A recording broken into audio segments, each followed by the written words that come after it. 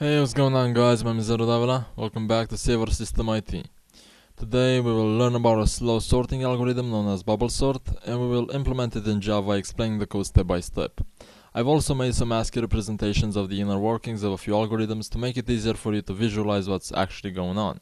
So we have an unsorted array of 7 elements, and the algorithm will start with the first 2 elements.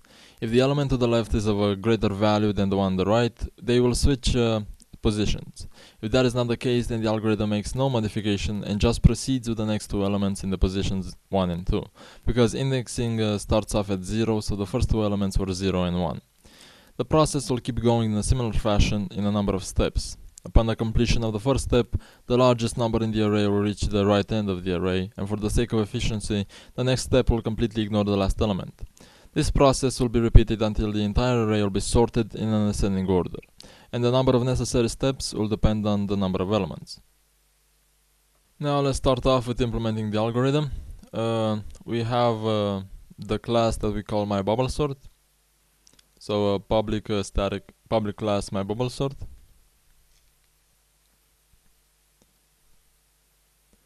And our first method, the public static void BubbleSort, will receive as a parameter the integer array to be sorted. Our public static void BubbleSort int array. We will start off the method by defining 2 variables. Int n will contain the length of the array, and int k will be of later use in the code. In our for loop, we will also have a variable m that initially will be the length of the array too, but m will contain the number of recursive steps the algorithm will take. So as long as m is greater than or equal to 0, we will decrement m with each iteration. Inside this loop, we will have another for loop, which will act on only one step of the process at a time. For this loop, we will use the variable I will start off as 0 and increment by 1 with each loop iteration as long as I is less than the length of the array. Minus 1.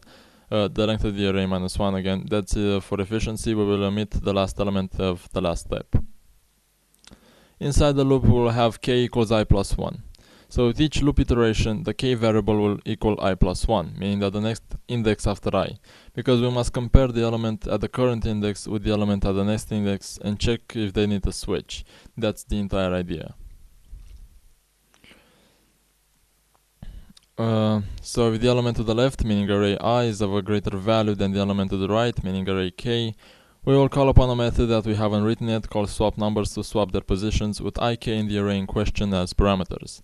And after we close the inner for loop, we call upon another method we haven't written yet called printNumbers with the array as an argument. And because we call this method inside the for loop, we will see the result of every step. The loop will continue until her existential condition expires, meaning that there will be no more swapping of array elements. Now let's write the method that swaps the numbers, and we will do this with the use of a temporary variable called temp. And the method will receive 3 parameters, the elements to be swapped and the array to swap it in. So int temp equals array I equals array j, and array j equals temp. That's it. And we will also have a method that prints out the array in the terminal after every step of the algorithm. It will help us visualize the process by showing us the result of every iteration. The parameter for print numbers will be an integer array, and it will contain a loop. Inside the loop, as long as the I variable, whose initial value is 0, is smaller than the length of the array received as a parameter. I will be incremented, and we will print the value of I plus a comma in a space. With each iteration of the loop, I will be every single element of the array. And after we close the loop, let's print out a new line to make it easier on the eyes and format it a little nicer.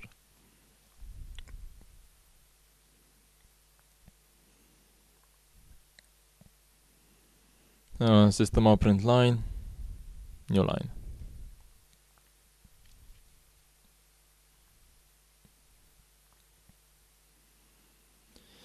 Now we got to the main method. So public static void main string array args. Here we will define the integer array to be sorted and call it input. 429623 123401.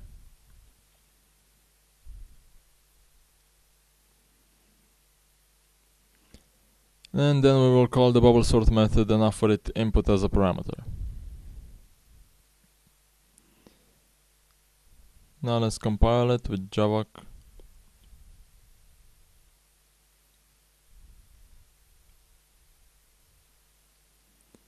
And it compiles successfully. Let's execute the script. And now after executing the script, we see the first line is the unsorted array, the last line is the sorted array, and everything in between is the result of every step of the algorithm. And well, that's about it for today. Don't forget to like, share, and subscribe. Any questions you might have are to be left down in the comment section or on our website www.sosit.co. Again, that's www.sosit.co. Thanks for watching and have a nice day.